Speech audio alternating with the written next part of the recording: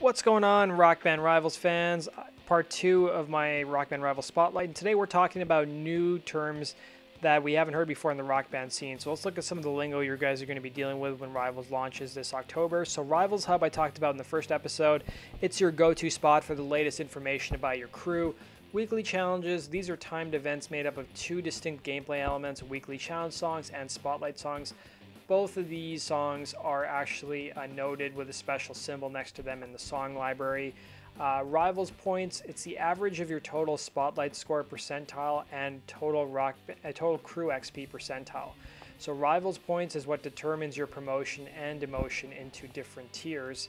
So if you're in red, it means you're going to get demoted. If you're in blue, you're probably going to stay at the same level you're at. And green, it means you're probably going to get promoted.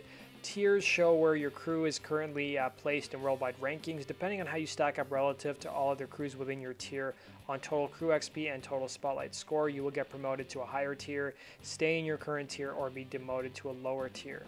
Skill, the skill stack basically quantifies how skilled you are on an instrument based on your best scores on every song you've played. The skill stack ranges from 0 to 1,000. I don't know why they don't use 0 to 100.